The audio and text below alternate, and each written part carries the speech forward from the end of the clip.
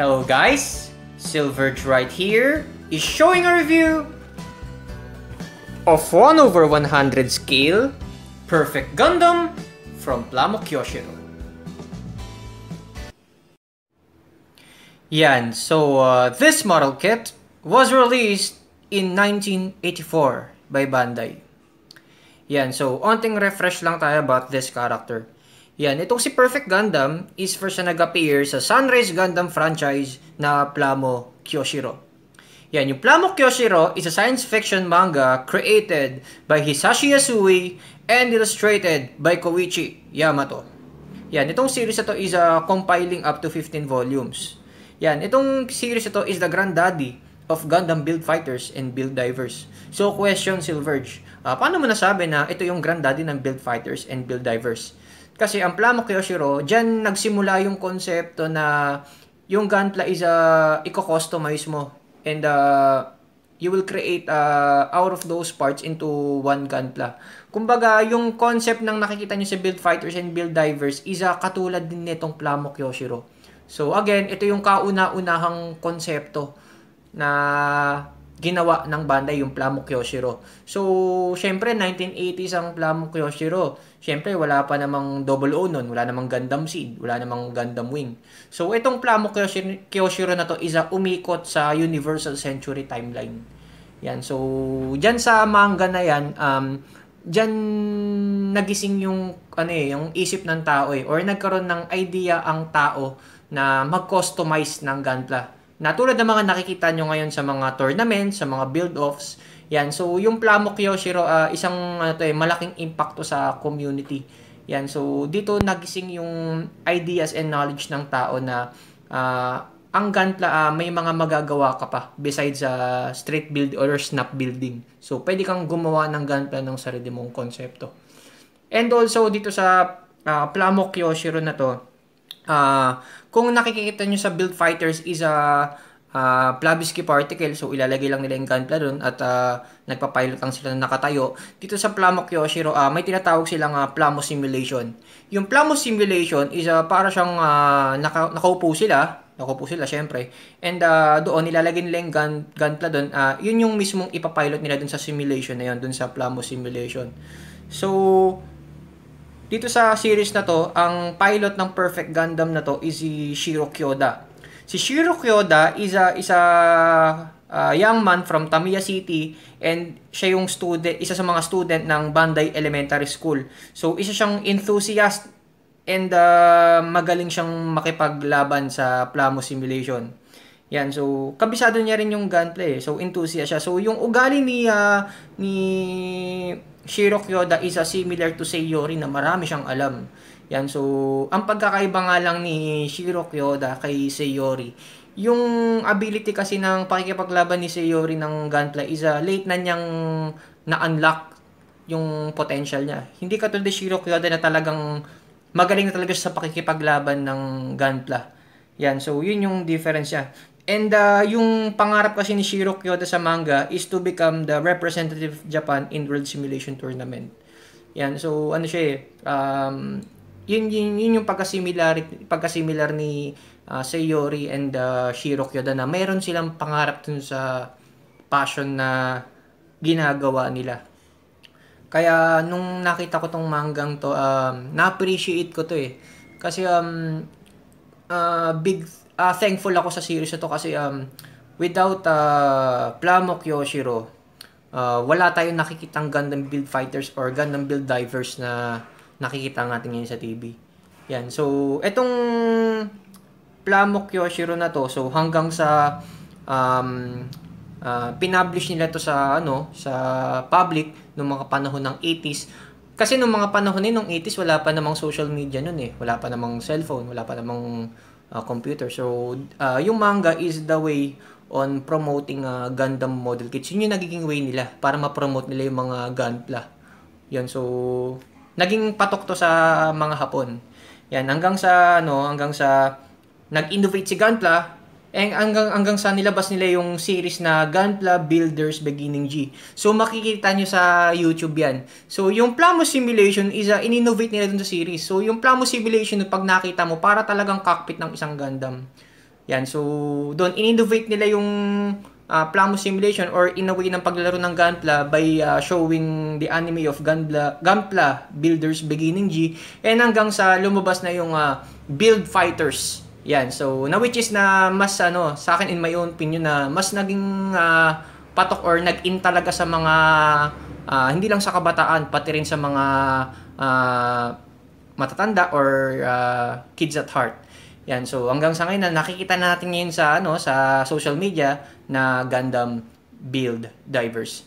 Kaya again for me thankful ako dito sa manga na to because without Plamo Kyoshiro or without this concept, wala tayo nakikita ngayon na Gundam Build Fighters, Gundam Build Divers na nakikita ngayon sa social media or sa mga mobile phones na napapanood natin sa social media.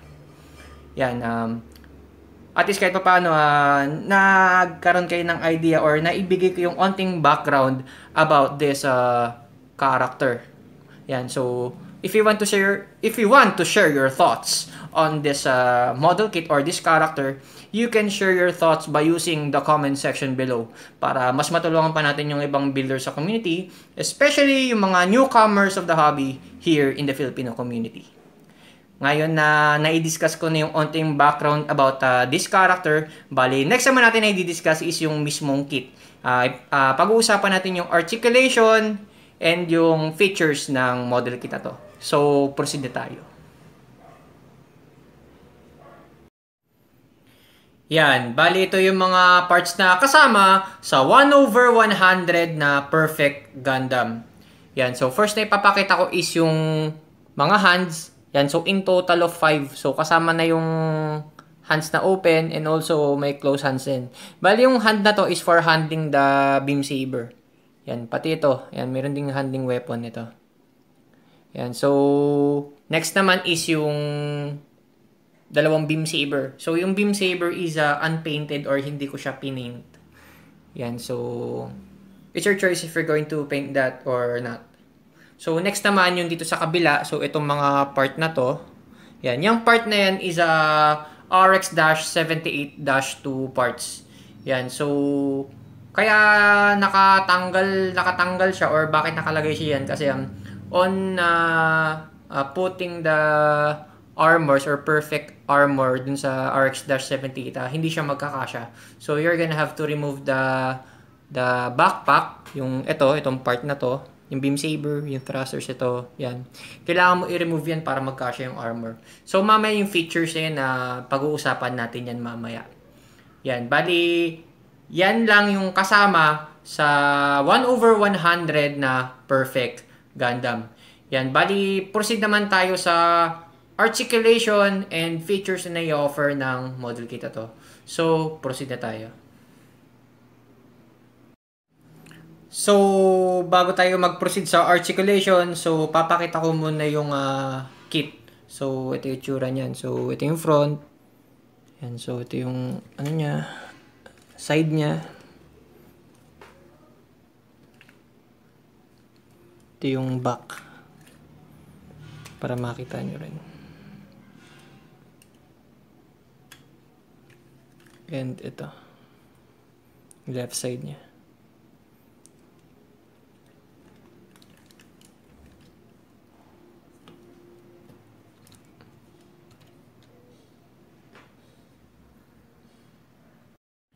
For the articulation, so unahin natin yung yung weapon niya. So naro-rotate naman siya na maayos. Okay siya.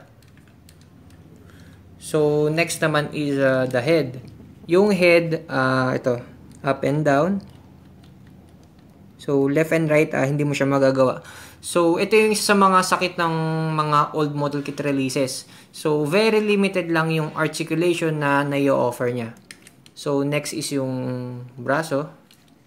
Yan, so ito, na-rotate siya. Nabibend yung banda dito. So, FYI dito banda sa taas dito, yan. Yan dito. Hindi mo siya maiikot.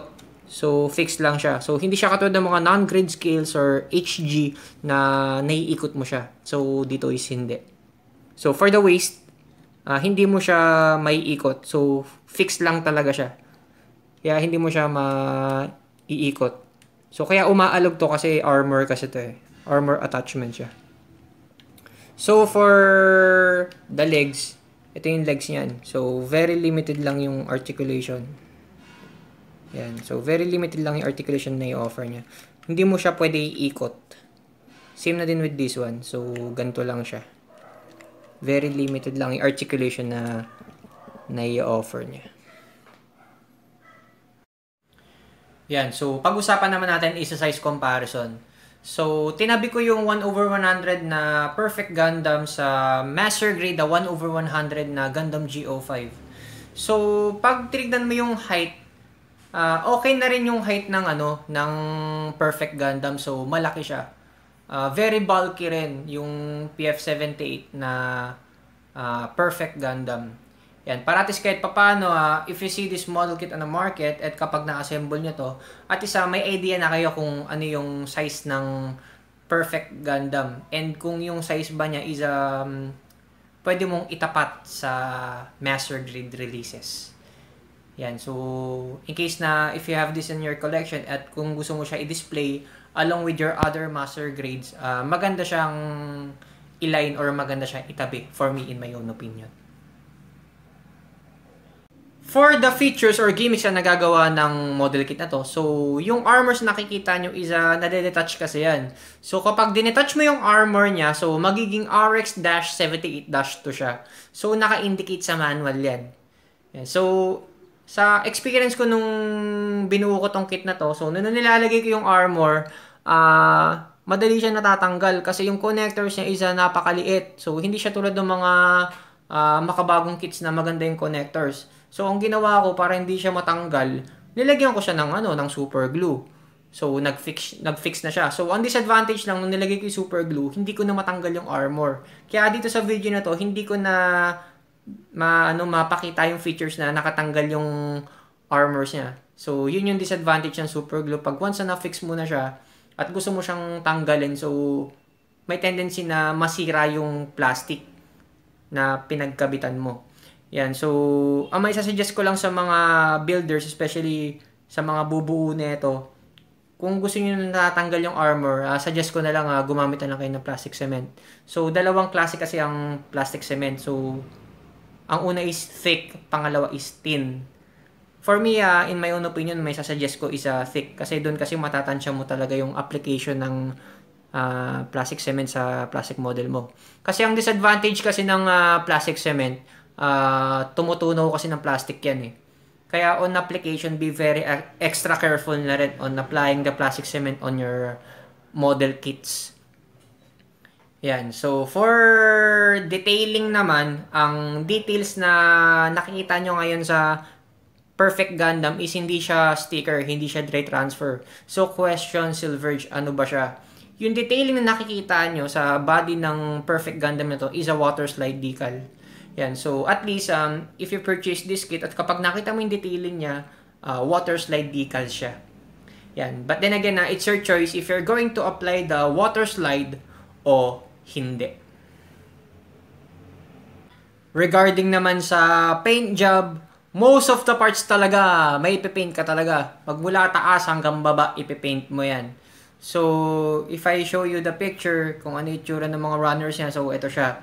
So, most of the parts talaga, may ipipaint ka talaga to accomplish what's on the picture. So, kahit na may kamurahan siya pag binili mo, when in terms of price range, okay siya. Pero pagdating dun sa pagpipaint, so marami ka talagang ipipaint dito. Kumbaga, you will gonna put an effort to this model kit to accomplish the colors that is indicated on the manual. But if you don't want the colors that is indicated on the manual, nasa inyo yun kung gusto nyong gumawa ng sarili nyong color concept on this model kit. It's your choice. Itong 1/100 na Perfect Gundam, hindi man siya kasing flexible tulad ng mga bagong release na nakikita nyo sa mga hobby shops or malls. Okay pa rin siya for me for a collector's item. You have many options on what type or what line of Perfect Gundam are you going to collect. It's either na ito yung kolektahin nyo or if you're going to go with the master grade. Yung master grade, mas detalyado at mas articulated yon compared dito sa lumang release na nakikita nyo. Yan. Kumbaga, it's your choice pa rin if you're going to collect the old release. Yan. May 2 options ka on the model kit release. If you don't want a model kit, may nilabas din na figures yan. You can go for Robot Damashi. Yan. Maganda rin yung nilabas na Perfect Gundam sa Robot Damashi line. Yan. So, if you don't want Perfect Gundam on Robot Damashi, may nilabas din na Gundam fixed figuration yan. So, eto siya. So, maganda rin yung details na i-offer ng Gundam fixed figuration. Yan. So, yan yung mga toy line or mga type of Perfect Gundam na ni-release ni Bandai. Kaya, you have many options on what type or what line of Perfect Gundam are you going to collect. And that's it. I hope na marami kayo na kong idea or marami kayo natutunan about this review. For more updates and reviews, like Silverge'S Toys and Gunpla Family on Facebook or subscribe to my YouTube channel, Verge Kevin Umali. Maraming salamat po sa lahat ng mga nanood. Happy building to all and God bless!